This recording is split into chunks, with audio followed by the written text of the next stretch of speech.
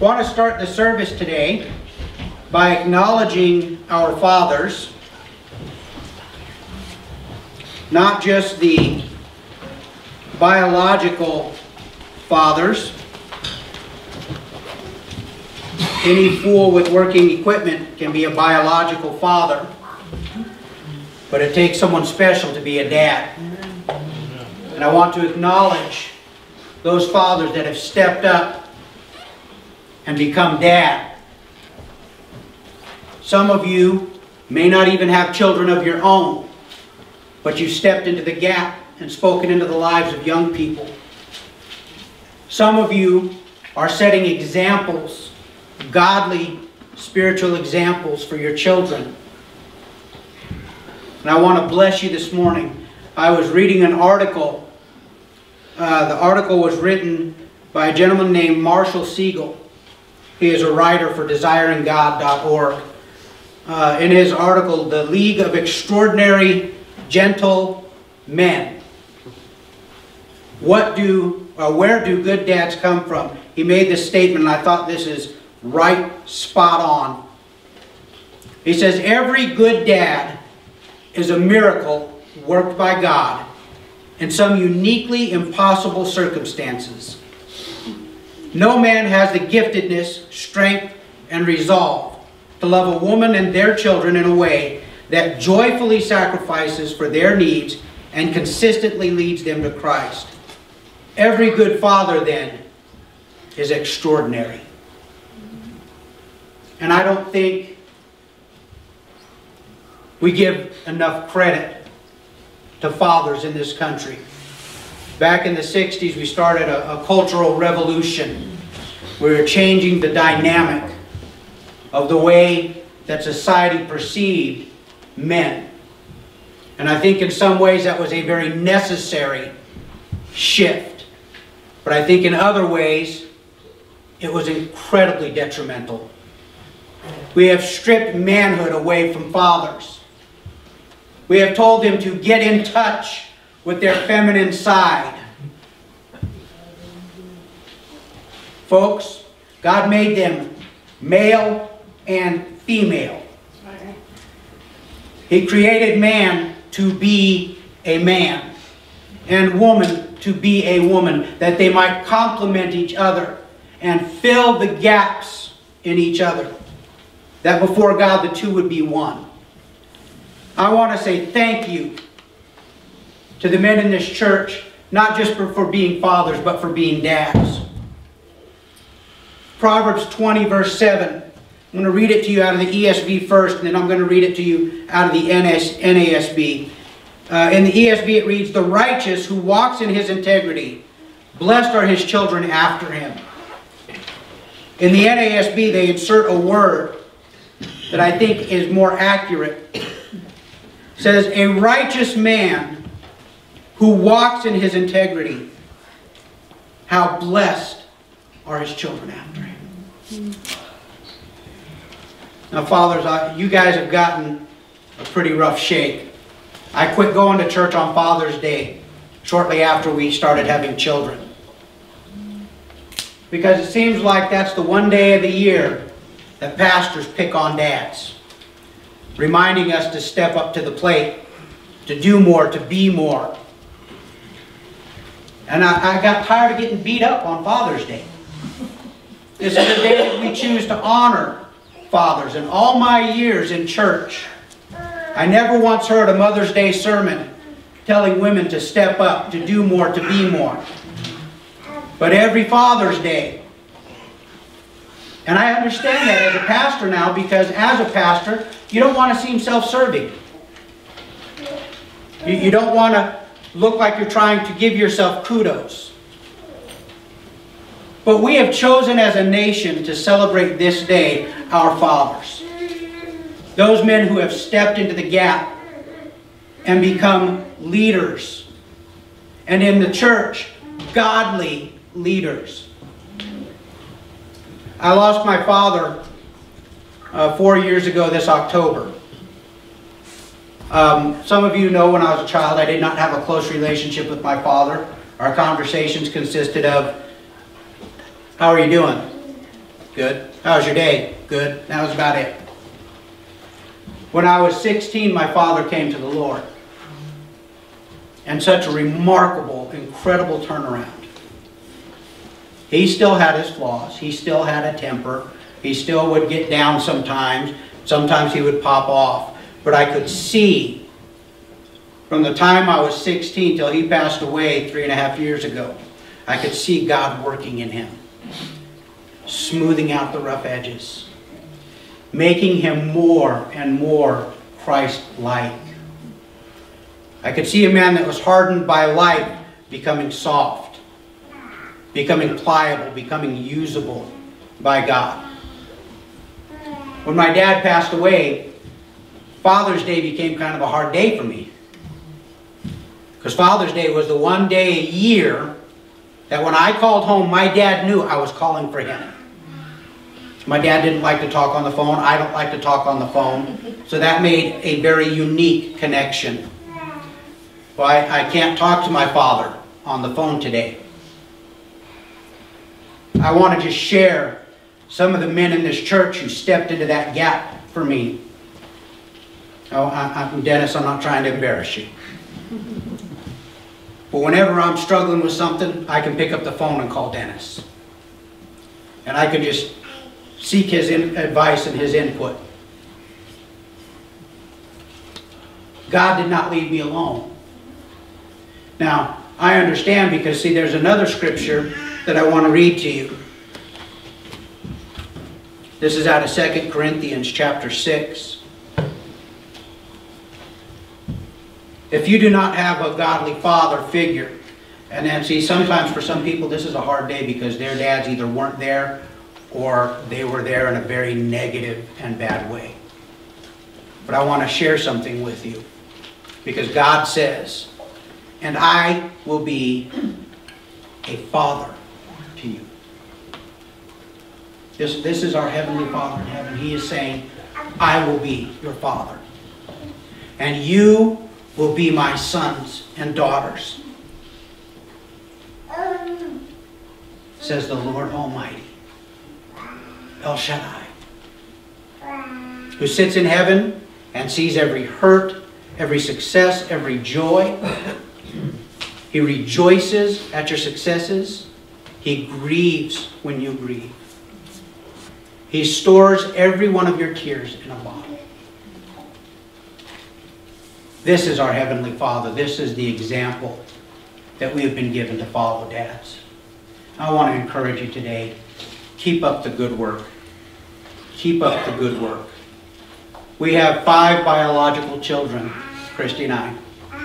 4 of them are married, so God has introduced 4 more children into our lives. We have 8 grandchildren and hoping for more.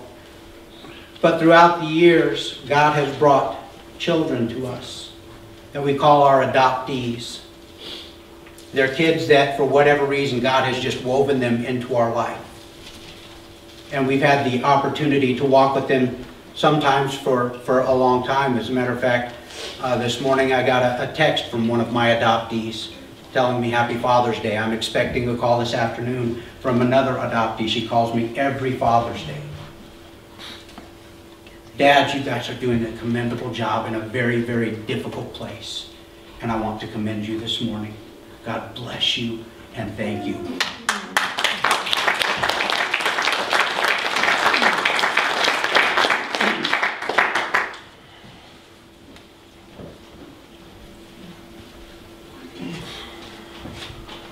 We have been working out of Hebrews chapter 6.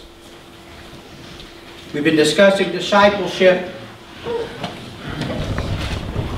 We've talked about the call to be a disciple. We've talked about the demand, the grace, the promise.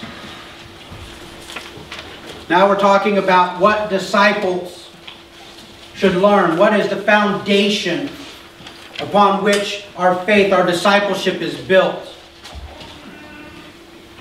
Now when Scripture says something as plainly as these are the elementary doctrines, these are the basic truths, I think that's a perfect place for us to start.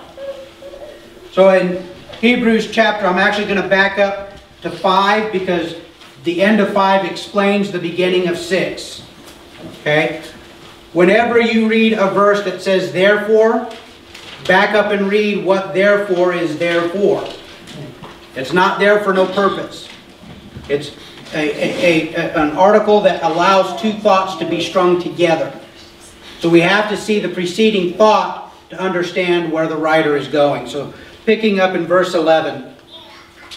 About this we have much to say, and it is hard to explain since you have become dull of hearing. For though by this time you ought to be teachers, you need someone to teach you again the basic principles of the oracles of God. You need milk, not solid food. For everyone who lives on milk is unskilled in the word of righteousness, since he is a child. But solid food is for the mature, for those who have their powers of discernment trained by constant practice to distinguish good from evil. Therefore, because of what I've just said, therefore, let us leave the elementary doctrine of Christ and go on to maturity, not laying again a foundation of repentance from dead works, and of faith toward God, and of instruction about washings, the laying on of hands, the resurrection of the dead, and eternal judgment. And this we will do if God permits. Okay, so one of the first things you need to understand in this passage is Paul is saying not saying these things are unnecessary. Quite the opposite. He's saying these things are foundational. But what he's saying is, okay, you've got your foundation built. Now let's move on to the rest of the house. Let's start looking at some walls. Let's look at some roofing, some doors, some windows. Let's continue building this house.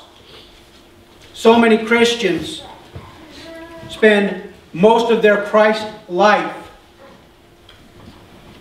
working on their foundation and never growing beyond that. There's nothing quite so sad as seeing a 50-year-old baby. We have a lot of 50-year-old babies in Christ in the church that have not been pushed, that have not been challenged to become more. Couch potatoes exist in the church too, folks. See, God wants more from you than passiveness. He wants you to be active.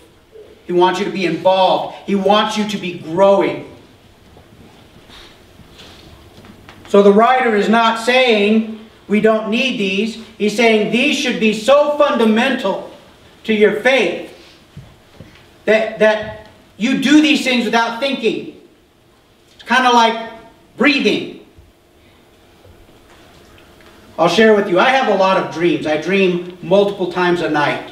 A lot of them I can't remember, a lot of them I can remember. I dream about a lot of you. God put you in my dreams and I wake up praying for you. I had a dream, Christy and I had laid down to take a nap. When I take a nap during the day, I don't like the light. Christy likes the light. I don't understand it, but okay. So I take a pillow and I put it over my face. Well, somewhere in my nap, I got tangled up in the pillow. And I started having a dream. I dreamed that I was taking a nap and I couldn't breathe. And I was trying to get Christy's attention because I couldn't breathe.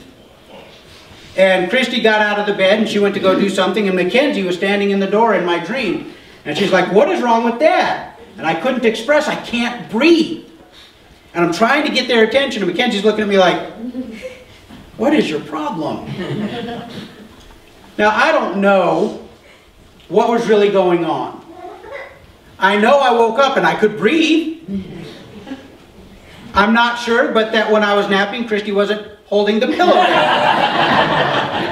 I have no proof either way. So I'll take her at her word. I wasn't doing anything. But when I woke up, it was amazing to me because in my dream, I was just desperate for air. See, air is one of those things that we don't think about very often. Unless we're deprived of it.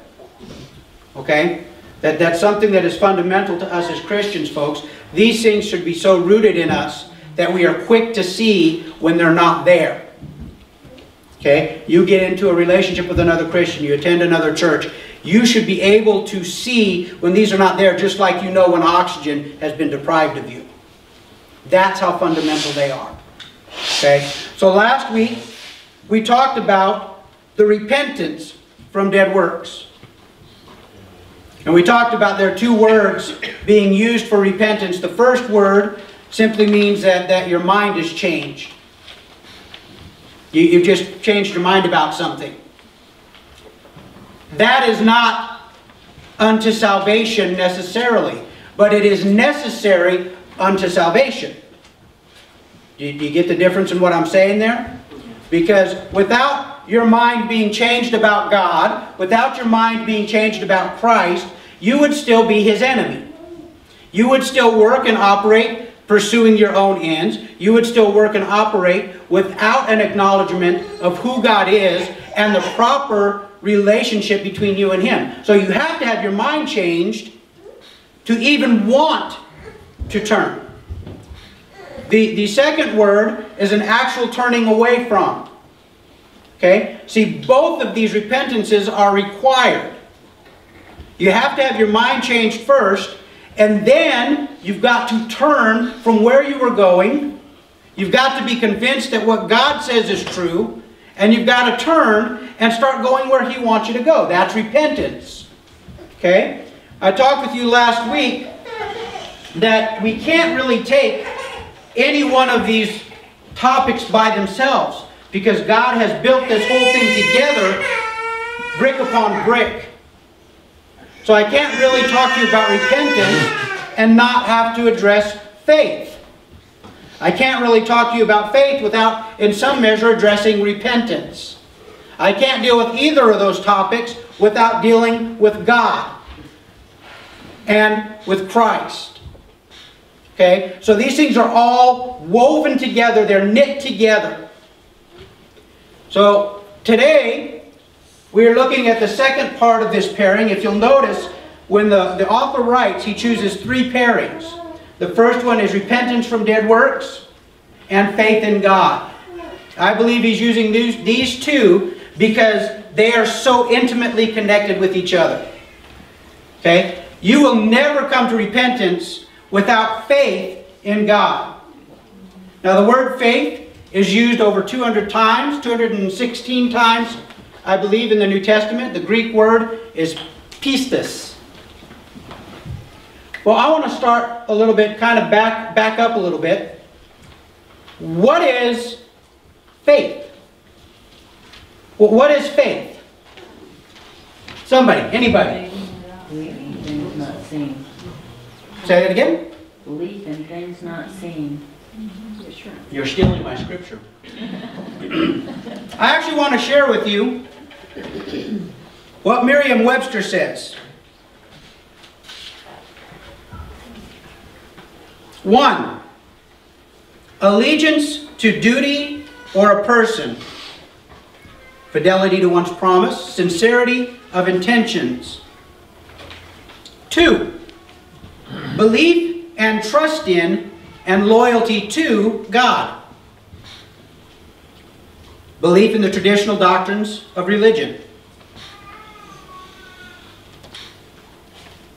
B, under 2, a firm belief in something for which there is no proof, clinging to the faith. 3, something that is believed, especially with strong conviction. Do you notice the words that keep popping up? What is the one word that keeps popping up in our definition of faith? Belief. I've got another definition. This is a definition that Calvin D. Linton, he's a PhD, he's a teacher at a university. In his article on faith, he says, faith is a channel of living trust and communion between morally conscious, free beings. Okay, most of us didn't go to that school, so I'm going to kind of reword it. This is the Dr. Seuss version. Okay? Because I read this thing and I go, okay, I got to break this thing down piece by piece so I can understand what he's saying. Okay, a channel of living trust. Meaning that it's fluid, it's growing, it's maturing. It's not a one and done thing. It's ongoing. And communion. Communion. Fellowship. Being together. Togetherness. Between morally conscious. Being aware of your morality. Now, this is an interesting concept here. Because apart from the Spirit of God, our morals are kind of wishy-washy, aren't they? They're kind of based on the moment. Where in one moment you'd say, absolutely not, I would never do that. And another moment you'd go, yeah, why wouldn't I? Okay? There's not a lot of concreteness to it. I believe with all of my heart that God has written into the very fabric of each and every human being a moral code. It doesn't take children long to learn to lie because they know if they tell the truth, they're in trouble. You don't have to teach them what is right and what is wrong on a fundamental level, because when they take the cookie that they were not supposed to take,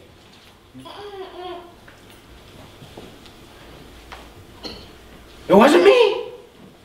It wasn't me. I don't know what happened to that cookie. But since we're on the subject, may I have one? I believe that there is a fundamental woven into our created being a sense of morality. But because of the separation from God, it doesn't affect us the way it should. It becomes fluid. It becomes ethereal. It's not always solid. Say, well, I would never commit murder. If someone came into your house and threatened your child, would your morality change to fit the situation? Well, self-defense is different. Well, you've still taken a life. Okay? You see where I'm going with this? We're fluid. You know, I would never steal anything. How many pens do you have from work? Oops. So morally conscious, free beings. Free to choose. Able to say yes, able to say no. Being presented with alternatives, you get to choose. You're not enslaved to one option or the other. This is why I believe with all my heart that God put the tree in the garden. I believe He wanted Adam and Eve to have a choice to choose to serve and love and obey Him. Okay, this is why I disagree with predestination, although not as much as you would think. Because I believe absolutely that it's God that gives us the grace. I believe that God that gives us the faith. But I think we have to say yes. I think this is why when God called the nation of Israel to Himself and He brought them into the promised land, Joshua said, choose for yourself this day whom you will serve. They were God's people, weren't they? Weren't they all delivered out of Egypt? Weren't they all called His? These are my people. I will make of you a great nation, the great nation that became Israel. They were all His. And yet they are still told, choose. Okay? So, morally conscious, free beings. Now, on the one hand, we have God, who is free to choose. He can accept or deny whatever He wants. The only thing about that, though, is God is always faithful. When God says something, it is so. We, as the other end of this line of faith, God being the one in whom we have faith, and us being the ones that are exhibiting faith to God, we have the ability to say yes or no. And I've seen far too many people say no. Far too many people. There's another quote I want to read by the same writer. Dr. Linton, I want you to hear this, okay? Because I read this 2 or 3 times to make sure I understood this. He says, every dimension of reality, whether material or spiritual, is compatible with faith when that dimension is truly understood. Faith is harmonious with reason, with knowledge, with science, with psychology, with all truth, ancient or modern, though it is dependent on none of them. Okay? See, I'm going to read it again so you can catch what he's saying here. Okay? Because all too often in our society, in our world, we see faith set in opposition to science, to natural law. Okay? So I'm going to read this again. I want you to hear this.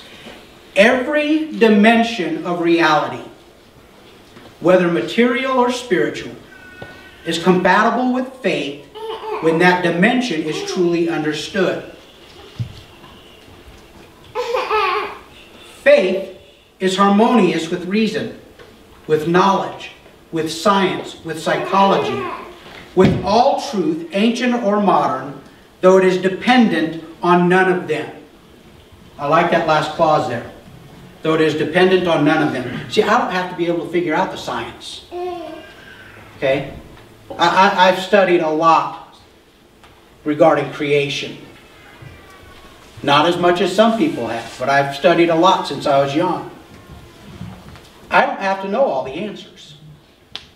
As a matter of fact, striving to know all the answers oftentimes gets us in trouble.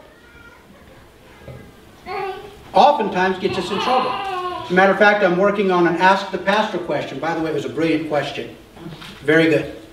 The question is, if Jesus was descended from the line of Judah, why are they tracing his genealogy through Joseph, who was not his biological father?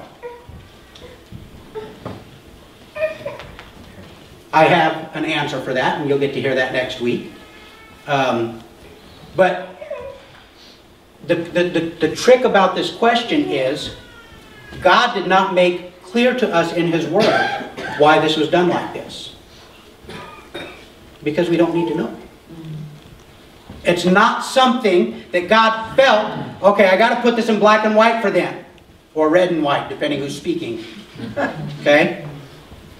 It's not something that He felt like, okay, you know, they've got to get this to be able to get the rest of it.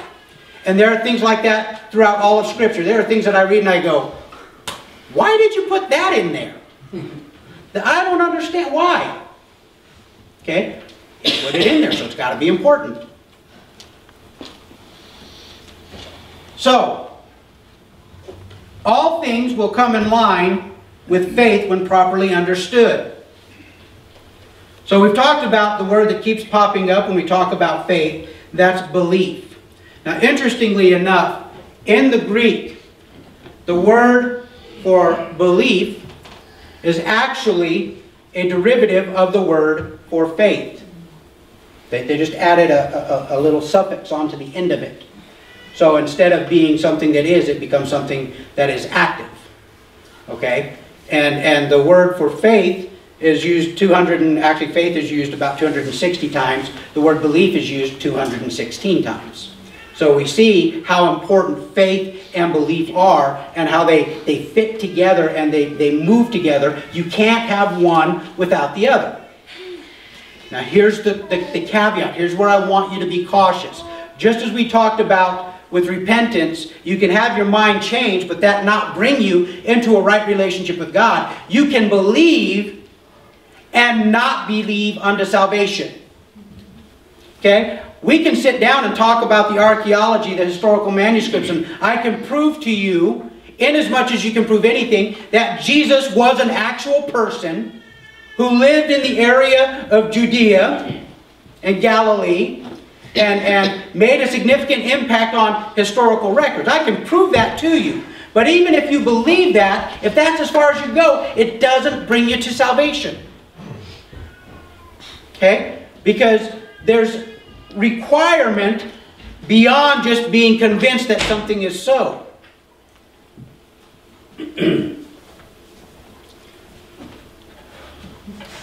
Now, I don't want to diminish the value of knowledge in this, but neither do I want to idolize it.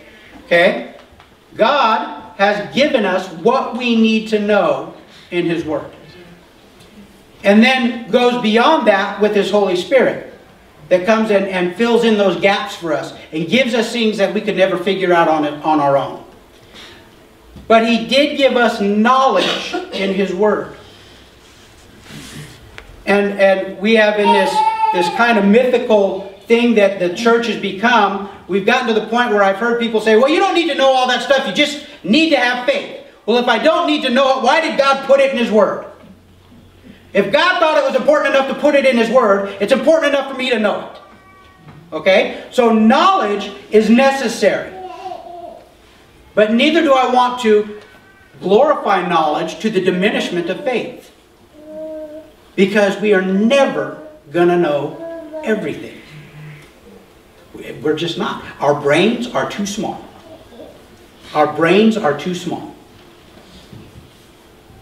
I'm amazed with the way some of our brains work that He trusted us with this much. Okay? Because I get to passages and I look at it and I go, God, I don't know what you're trying to say here. I don't understand. It's part of why I love to ask the pastor questions, because they challenge me. You know? We all have certain beliefs about things that are not dependent on Scripture. They're dependent on other things, how we feel or what we think. And when you guys ask me questions, I got to get into the Word and I got to see what the Word says. Okay? Now you got to understand, when I give it back to you, it's coming through the filter of Glenn. Okay? So, I might be wrong. You know, as a pastor, I'm not supposed to say that. I'm supposed to have all the answers. I don't have all the answers, folks. But I can point you to the one that does. That's my job. Okay? So, we see an example of this in the life of Jesus, actually in the resurrection of Jesus. Because remember when He appeared to the disciples and Thomas wasn't there? And then Thomas comes in and they're like, well, Jesus was here! And He's like, yeah. I ain't believing it until I put my finger, talk about gross. Yeah. Okay. I'm going to put my finger in His wound. Well, Jesus shows up. Instead of condemning Thomas, instead of coming down on Thomas, much like we do, oh, doubting Thomas, none of the disciples believed. When the women came, none of them believed. All right? They were all doubting apostles. Okay? But when Jesus shows up, does He condemn him? No, He doesn't. He says, Thomas, come here. Put your hand in my side. See the holes. He allows the fact to build the faith. Okay? So one of the things that we as Christians have to do is we've got to start discovering those facts. Scripture does not say without reason that we should be prepared to give an answer. Okay? One of the things that our church is so weak on, I don't mean our group here, I mean our church as in the church that universal. One of the things that we are so weak on is apologetics. We are not prepared to defend our faith. Okay? And we get into a discussion with people who are prepared with their faith, and oftentimes we come out on the short end of the stick. I can't tell you the number of people that I know that grew up in church and have fallen away to different cults. Some of those cults even being atheism and agnosticism. Talk about a lazy faith. I know there's something there, but I don't want to think about it. So faith. We've talked about what man has to say about faith in a couple different ways. But what does God have to say about faith? Well, turn to Hebrews chapter 11. You can't talk about faith without dealing with Hebrews chapter 11, can you? Well, you probably could, but it's going to be missing something.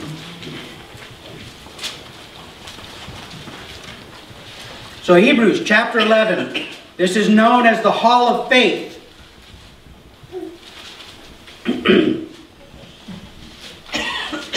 So here's the definition that God gives us of what faith is. Now faith is the assurance, I'm starting in verse 1. Now faith is the assurance of things hoped for, the conviction of things not seen. God's a genius. God is just incredible. Our faith is based on the hope that we have, the hope that God has given us through His Son, that there's a better day coming, that there is something better for us. We don't look to this world, we don't look to this moment, we look to eternity, where God is taking us, where He has promised He will take us. These things that we hope for, this is not a random hope like, gosh, I really hope I get a bike for my birthday. This is a certainty that it's something that we are waiting to come to fruition. This is our great hope. God has said it's going to happen. He's proved it through the resurrection of Jesus, the first fruits of the dead. He put His stamp on it. He put it in His Word. He birthed it in us through His Spirit. Our hope is not in vain. Okay? But then the second part, the conviction of things not seen. Now think about this for a moment. Scripture tells us that no man can see God except that He died. We are serving a God that defies any type of created production to make Him. As a matter of fact, He knew that nobody could even come close to His glory. So He said, don't even try to make idols of me. You're not going to make it. And yet, that same God created an image for us that we could see. Because Jesus is the very imprint of God. God took a human and went, whop, stamped it with His very self. And that was Jesus Christ. The conviction of things not seen. Have any of you actually seen Jesus? I'm not asking that in doubt, because I believe that Jesus has revealed it. I mean, you can't read any of Paul's writings without understanding that Paul saw Jesus after Jesus ascended. It was so significant an encounter that it completely reversed his life 180 degrees. Okay? I personally have not. Okay? I remember one time when I was very young in my faith, I was laying in bed praying, and I said, God, I want to see You. I want to manifest Yourself to me so I can see You. I cannot begin to describe the fear that came on me.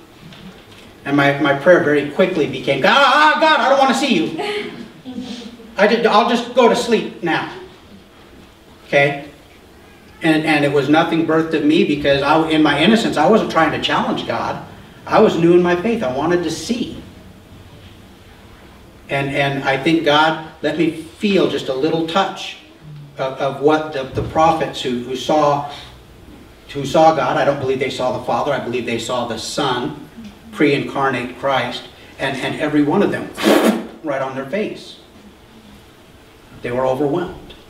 Okay, so I believe God let me feel a little bit of that fear. I have never since asked to see Him. You could send Jesus, that'd be okay. But I'll tell you, I've never seen the Father. I've never seen Jesus. The conviction of things not seen. Now, why is faith so important to us Christians?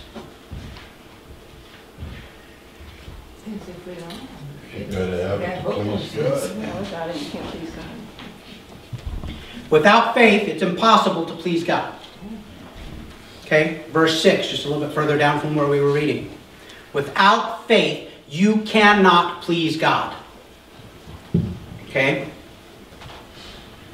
Without a life-changing, active, charging faith, you cannot please God. I'll go you even further. You cannot be saved. The book of Galatians, Paul deals with the issue of the Jews that were trying to blend the law in with grace and create this hybrid faith, because their understanding out of the Hebrew Bible was God had very specific things that He wanted them to be holy. And yet, every year they would have to keep redoing these same things because every year they failed to be holy. And so there was a sacrifice that was required that was greater than the sacrifice of bulls and goats and sheep. And that was the lamb that was slain before the foundation of the earth. Okay? Abraham believed God. Abraham had faith in God. In the New Testament, when they quote that phrase, Abraham believed God, and it was credited to him as righteousness. They are using that pistuios, that belief, that root word of pistis. They're using that. He believed Him, but not just having his mind settled in agreement, but having an agreement with God such that it completely changed his life. Now, we think about that passage. Here's Abraham, who has just received the promise of a son, as God had promised him when his wife was well past childbearing age. And so this boy grows up, and he's, we guess, probably about 12 years old, maybe a little bit older because of the amount of stuff he had to carry, because they had to carry the wood up. And you know, he said, Father, well, I see the wood and I see the preparations, I see all these things, but where's the lamb? What does Abraham say? God will provide. And we know from the New Testament when Abraham laid Isaac on the altar, he was going through with the deed. Why? Because he believed God. He believed that God had said that this child was the child of the promise. Isaac was the fulfillment of the promise that God had given him. So Abraham, trusting absolutely in God, I'm going to put this knife down on my son, and God is going to raise him from the dead. Because this is the child of the promise that God had said to me, through whom will become a great nation. Too numerous to count. Honestly, I can't even fathom what that would be like to put one of my children down on the altar. I don't know that I have that kind of faith. But I've not been in that situation, so I don't know. Faith is not just a convincing of your mind, it's an altering of your life. Faith should not bring you into just an agreement with God.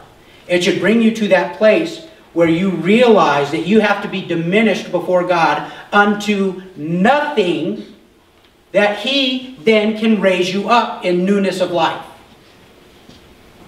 That's the process of salvation. We'll talk a little bit more about that later. Without faith, you cannot repent.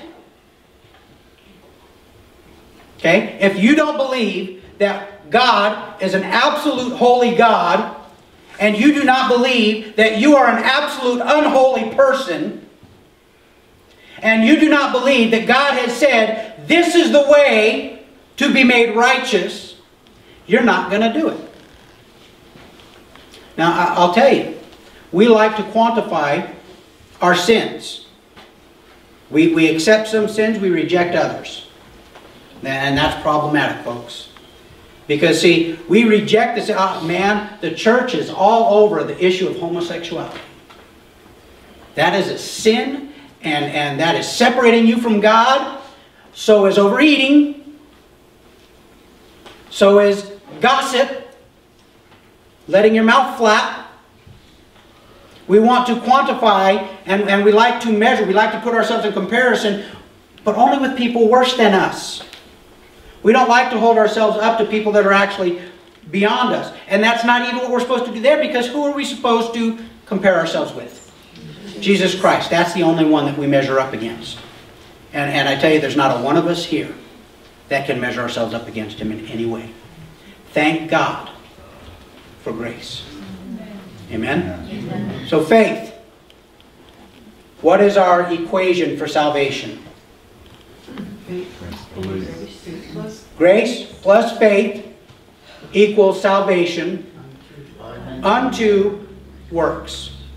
Okay? We've got to keep that order right, folks. You can do no works that are going to impress God unto salvation. The grace He gives you, the faith He gives you, the salvation He gives you. Out of those things, birth the works that He has prepared for you to do in advance. Okay? That's Ephesians chapter 2, 8 through 10.